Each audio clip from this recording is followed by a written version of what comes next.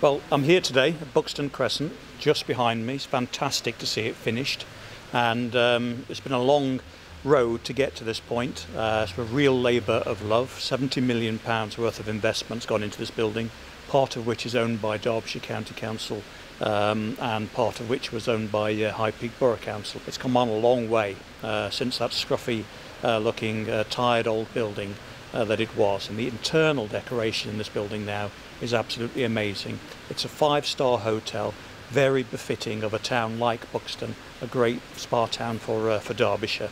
And I'm hoping, really hoping, what it'll do is up the game of this part of the Peak District in terms of getting in high spending visitors that we need so desperately in this part of Derbyshire, spending their money here to using the spa facilities. It's got amazing stuff in there. It's got a rooftop pool that you can swim in indoors and outdoors. There are a number of internal spa baths in there. It's going to be a fantastic facility for the town, fantastic facility for Derbyshire, and it will really draw in lots of high spending visitors to the area, and that's what we so desperately need at this time.